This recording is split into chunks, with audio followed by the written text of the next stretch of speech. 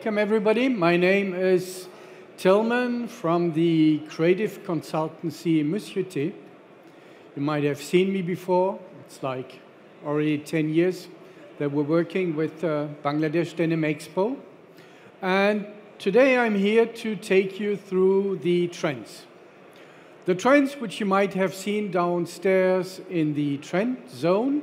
And here I will give you some extra between the lines information.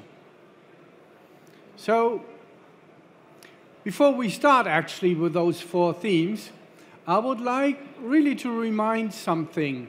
I don't know if you've noticed, but in the international fashion industry, denim has never been as hot as it is since about, let's say, 18 months.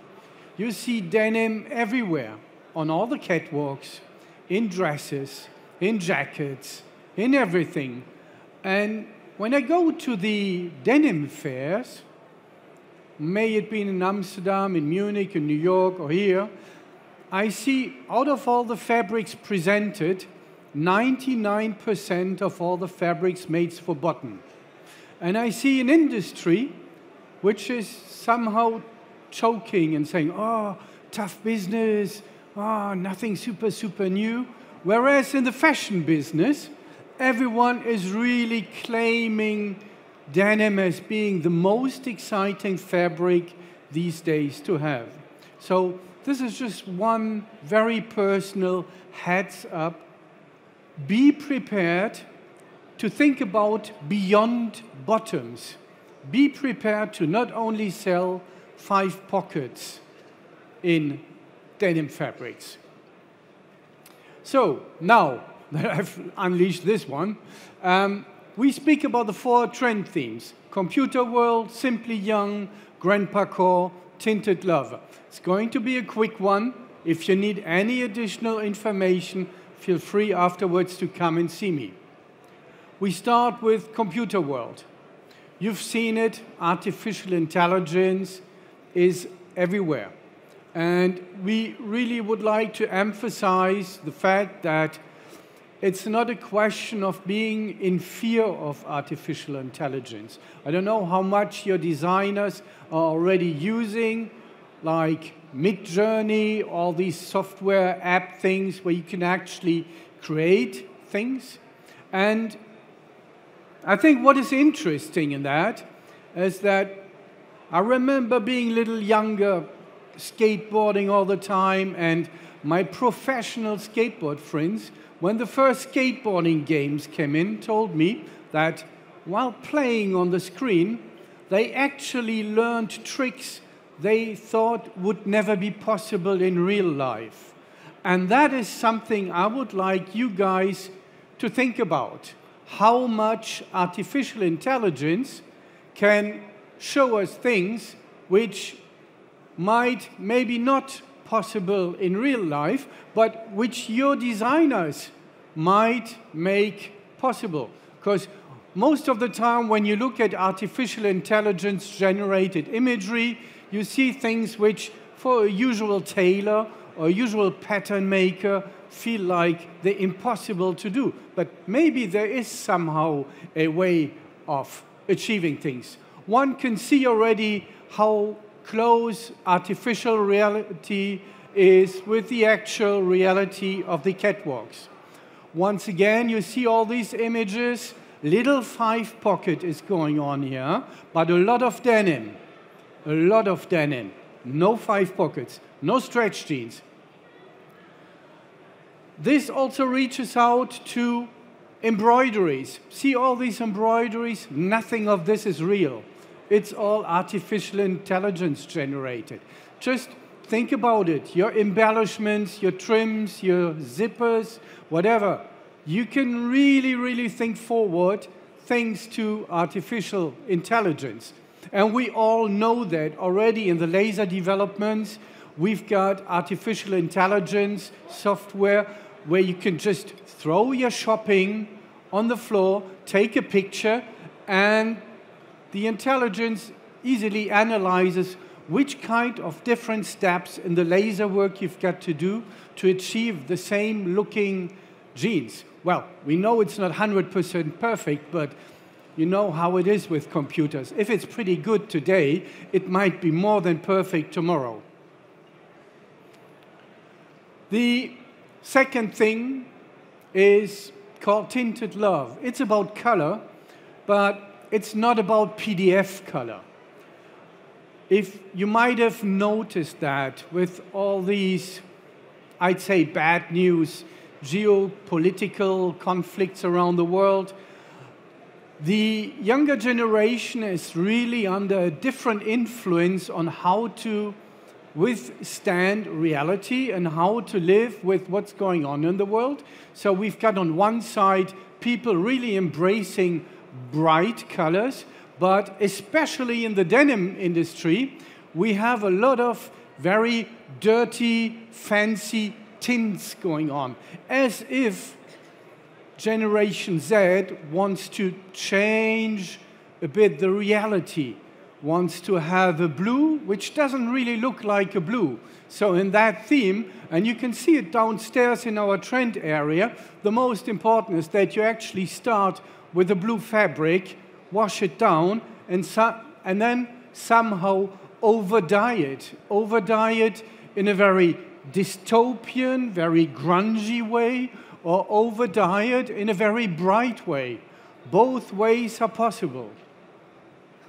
We've seen like the biggest leaders like Diesel making a whole thing about how they do their dirty tints, and we see once again on the runways a lot of denim going on and a lot of denim in dirty tints. Once again, I'd love to see this kind of fabric somewhere in the show here. I'm not sure.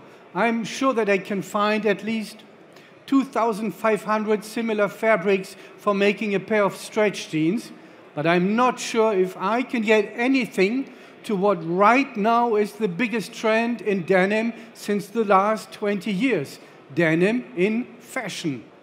Now we come to the next one, grandpa core. There's a lot of saying about gender freedom, genderless. So we've been addressing all these things a lot about what's a man, what's a woman. Do we make jeans for men and women? And one important thing is the grandpa, the no age trend. No age because of two different reasons.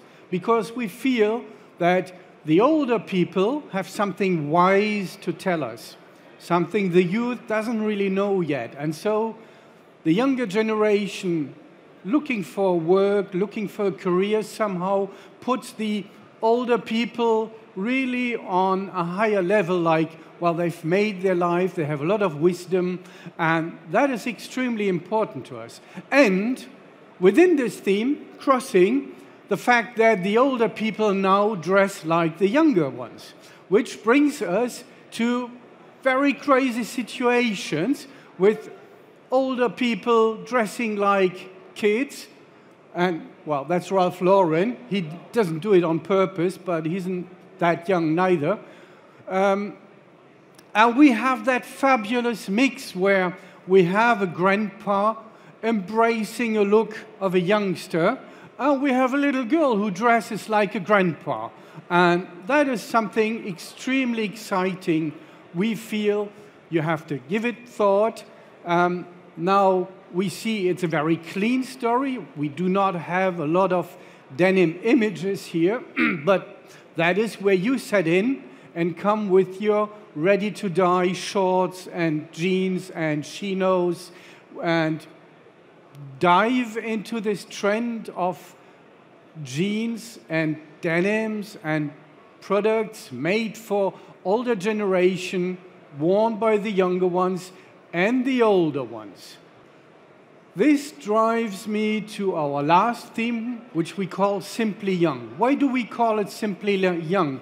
Because Simply Young is something more seasonless, just going beyond seasons, because our industry, and when you look at it closely, our industry is quite old. Maybe not that much here in Bangladesh, but when you go in Europe or in America to a denim fair, most of the time you see old people, me included, but usually in the fashion business, there should be like 20, 25, 30-year-old people running around reinventing the business. How come that our denim industry is so old? And how come that the older, the grown-up people have a different vision of what is cool or what should be supposed to be done? And that again, you know, remember just a few minutes ago we talked about the fact that denim is in fashion, but the industry provides mainly fabrics for stretch jeans. So isn't there something related between the fact that we're all a little older than actually the younger generation we try to address, the demographic we address? When you look at it closely, you find out that there is one thing which keeps all the younger generations together, is that they can wear things which the older can't wear. The younger generation can show lots of skin, can have aggressive looks, which might look stupid on people like us, but which will look fabulously well on the younger ones. So there is a lot of skin showing again and again. And whereas many of you might right now still develop baggy pants, there is a strong comeback to skinny pants. So everything goes fast. And think about the fact that the people who really dig denim and make something exciting with denim, they are out of your general focused window of how to make big money. But somehow we need that part of the demographic to have our industry going forward. We need those super punkish looks, we need those super big hauls, we need those super distressed looks. See what Glenn Martens at Diesel is doing these days. So there's lots of space to show your underwear, and not everyone can actually do that. And that is an important thing.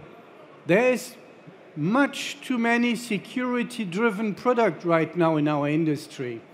Risk taken is what will bring us forward.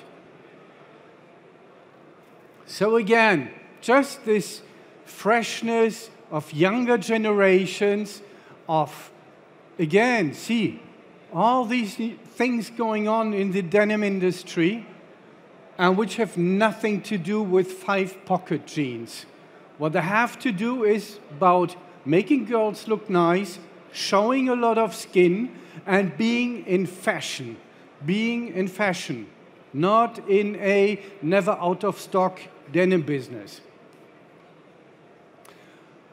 So a few more examples, and thank you very much. I wish you a very nice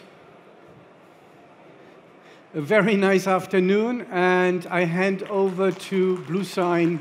Thank you very much.